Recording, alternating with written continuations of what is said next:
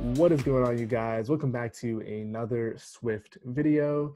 In today's video, we're going to be taking a look at some more animation for your app. Particularly, we're going to be taking a look at CoreAnimation. So you see this app here we're going to be building. Let's see that one more time. So we start off with this red square that spins, moves, and fades away. And we're going to take a look at how to put this together in CoreAnimation, how to work with layers, in addition to I'll be sharing a cool little wrapper framework that makes your animation code type safe. Still a CoreAnimation under the hood, just simplifies and reduces the amount of code you need to write, making your life and my life much easier and much less error prone. So that all said, if you haven't done so already, which you haven't because the video just started, make sure you destroy that like button. Helps out with the video as always. Hit subscribe if you're a returning viewer. Let me stop blabbering on. Let's open up Xcode and let's start putting together some awesome animations. Quick pause before we get into the video. If you haven't seen it already, I am hard at work putting together iOSacademy.io, a community where all of us iOS engineers can come together, learn how to build some of the top apps like Facebook, YouTube, and Instagram, in addition to interview prep to land some of these iOS roles at top tech companies. So if you're interested in the free and premium content to come, head on over to iOSacademy.io and enter your email address in the waitlist form, and you will be notified as content becomes available. That said, let's get into the video. All right, so we're going to go ahead and get started by opening up Xcode and creating a new project. We'll stick with the app template here, and let's go ahead and call this my CoreAnimation. Make sure your language is Swift, interface is UIKit, storyboard, and lifecycle is UIKit. Go ahead and continue, and I'll save this on my desktop for now. And I've got a simulator booted up here, so let's pick it up in our selection here. And before we get into any code, let's go ahead and hit that run button to make sure it's booted up and good to go for us. Now, while it's doing that, let me go ahead and expand my Xcode window to give ourselves a little more room to work. And let me also bump up this font size so everyone can see it, so it's nice and large. And let's get into some CoreAnimation. So cool, so first and foremost, we need something to animate. And we're gonna be applying CoreAnimations to a CoreAnimation layer. So what we want to do first is create a layer. And the way we create layers is very similar to a UI view, except it's a CA layer, CoreAnimation layer. And we're going to do it as follows. We're going to say a layer is a CA layer. And every view has a layer on it. So we're going to say view.layer, add sublayer for the layer. We need to give the layer a background color so we can see it, of course. And actually, if you notice, if we go back to the autocomplete, you'll notice instead of a UI color, this one's a CG color. So a CG color, for those of you who don't know, is a core graphics color. And the way you get that is by specifying a basic color. So we'll say system red, and then you just append on CG color. And then, of course, we want to give this a frame before we run it as well. So we're going to say the frame is a basic CG rect. And we're going to say, let's do 100, 100, 120 by 120. Go ahead and hit Command R, and let's see what happens.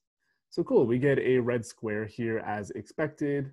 Can't really distinguish it visually from a UI view, but it is in fact a layer. So now let's create different functions and take a look at how to animate things directly with CoreAnimation. So I'm going to say func animate movement. And I'm going to set a delay call to this function here. So we're going to say dispatch queue, main, async after. So we want to call this function after 5 seconds. And we're simply going to say self.animate movement. The reason we're going to do 5 seconds is so we can see the starting position. Let's actually go ahead and make this 3 seconds because I'm going to get impatient really fast. And of course, as the name implies, we're going to animate the movement in here. So how do you create an animation? So most animations that are quote unquote basic, like the position, the frame, opacity, there's a whole slew of them. Those can be achieved through a CA basic animation. and you specify the key path that you want to animate. Now you'll notice that this parameter is a string, which is not ideal because you need to look at the reference to figure out what string you need. And like I mentioned in the beginning of the video, we'll take a look at a way to make this more type safe through a framework later on, but we're gonna animate the position, and we need to specify a couple different properties on this animation. So the first thing is the from value, which we're gonna say is our layer's current position. So let me actually make the layer a global here so we can access it.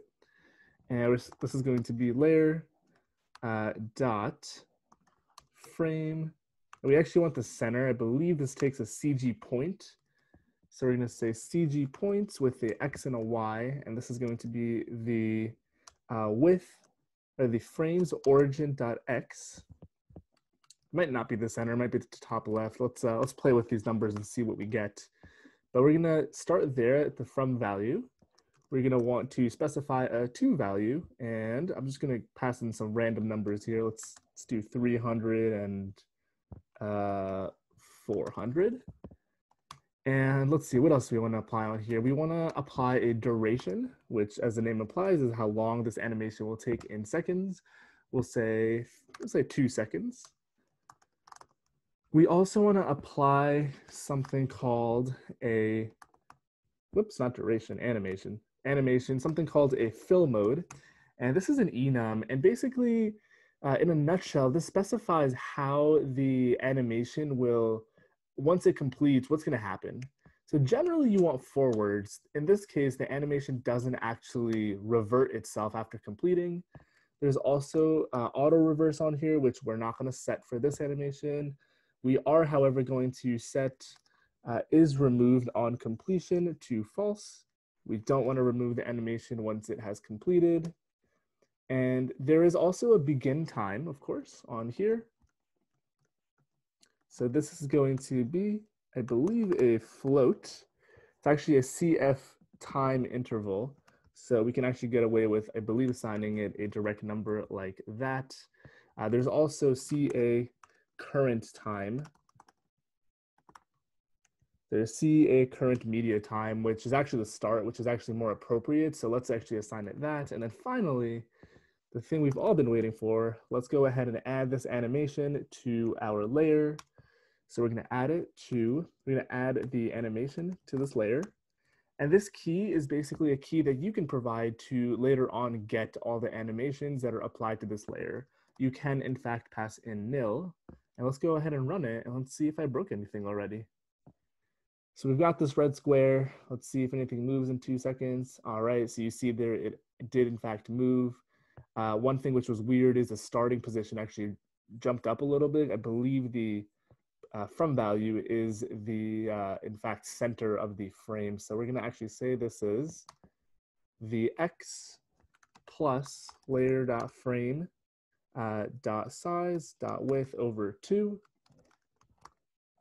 And this one is going to be layer.frame dot size dot height over 2. This should give us a center point of the layer starting position, and it should animate down here after a delay of 2 seconds, just like that. So let's make that delay a little shorter. I don't think we need it to be 3 seconds. Let's do 1. And let's go ahead and actually make this a little faster. And you'll actually notice there's also a property on here called time function.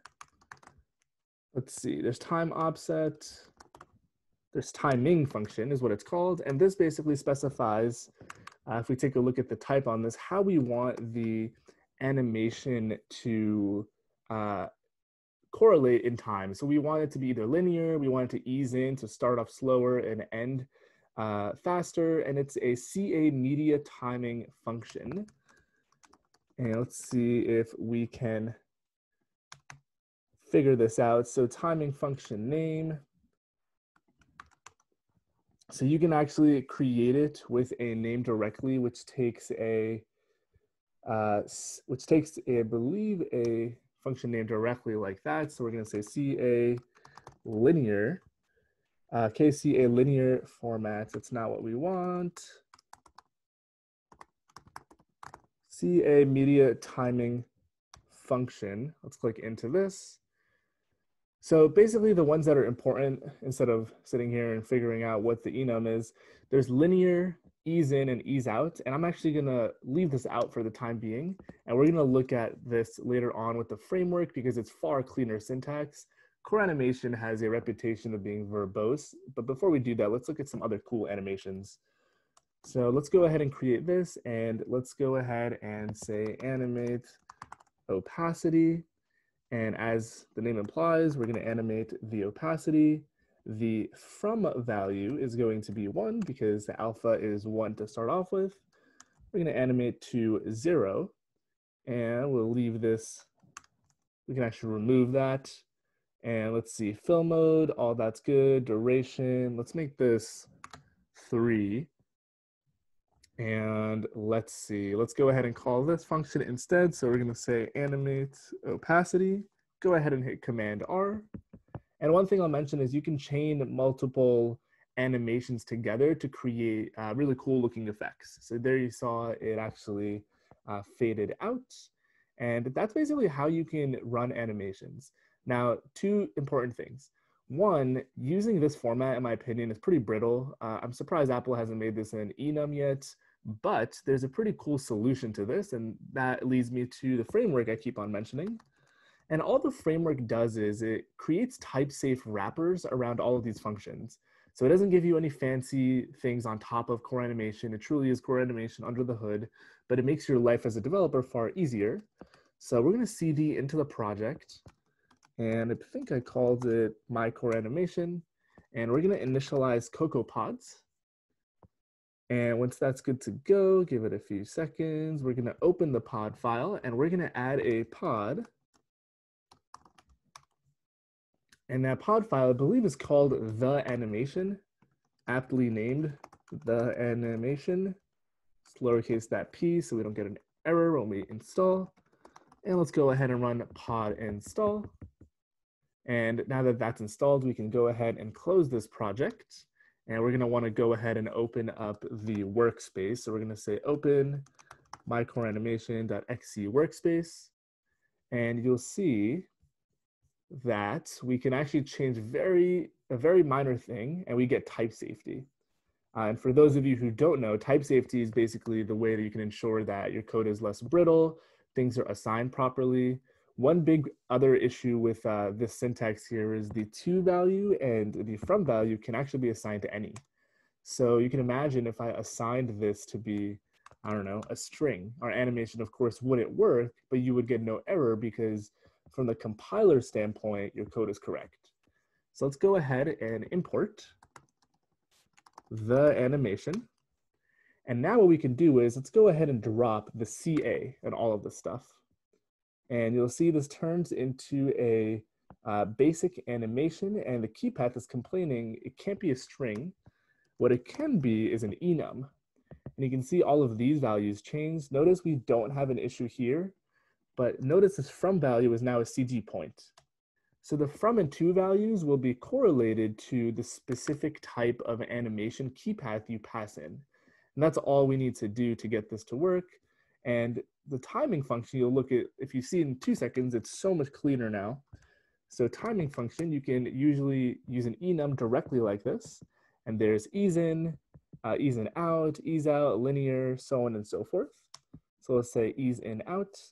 And instead of applying the animation like this to the layer, the way you do it is you say animation, and you do animate, and you can pass in the layer that you want to animate, just like that. And let's actually go ahead and do that for this other one here as well. And I'll show you guys a cool way where you can also take a look at what animations are available to you. Let me go ahead and copy and paste that right there. And if we run it, we shouldn't have any build errors, and our result should be identical. Whoops, let's pick the simulator we have already. Our results should be identical to what we had before, with now the added benefit of type safety. So here we are, fading out as expected. And let's switch back to the other function. Let's go ahead and run that. Let's actually run both of them together and see what that looks like. Let me go ahead and call this one as well. Sometimes chaining animations together can be a little tricky if some of the parts not working as you move and stuff, but there you can see we're fading out and moving. And lastly, before we wrap up the video, if we command click into this enum, you'll see all the animations available to you as a part of a basing animation. So what they've done in this framework here is, like you see, they've internally obfuscated all of the strings and made it type safe. So you can animate things like the background color, border width, frame, mask, opacity, so on and so forth. You can also animate, the actual frame origin, the position. The one that I think is pretty cool is rotation. Rotation, I don't know why. I have a thing for rotations. They look really cool. So if we go ahead and get rid of this, and let's create another function to rotate. And I'm going to copy that there for a second. And let's go ahead and create a new function and call it rotate. Go ahead and paste that enum value there. You'll notice the from and the to value are going to start complaining just like that, because now these specify, I believe, a floating point is what they want. So this is time up, so that's not what we want. We want the from and to value. So let's go ahead and change this to be 0. And we're going to change this to be pi over 2. So we expect this to animate, and let me actually go ahead and change this to be linear. So it the time it takes to actually rotate is the same. So you'll see here that it starts to rotate, it rotates to pi, and then it stops.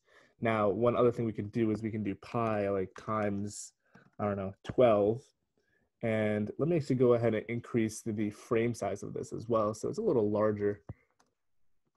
I could have animated it up, but let's do it this way just for the sake of time. And we'll see that it'll rotate like crazy now. So if you want to create some pretty eye-catching animations of things in your app, rotation, along with these other animations are a great bet. So just to recap, CoreAnimation, you can apply them to layers. You can also apply them to views in a different fashion, but layers are generally the lower level and it's a little cleaner. Using the type-safe framework allows you to ensure that you haven't made any errors in your actual code. It's very similar syntax. You can apply things directly like this. You can notice when we get rid of the type safety in that framework, things all become a little more difficult, like the timing function. You saw even myself struggle earlier to recall the syntax, whereas this framework really allows you to create animations and not waste your time. So that said, that's all I've got for you guys today. If you enjoyed the video and haven't done so already, make sure you hit that like button for the YouTube algorithm. Helps out the video and channels quite a bit. Helps me create more videos going forward for all of you. Comment any questions, concerns, feedback, video suggestions.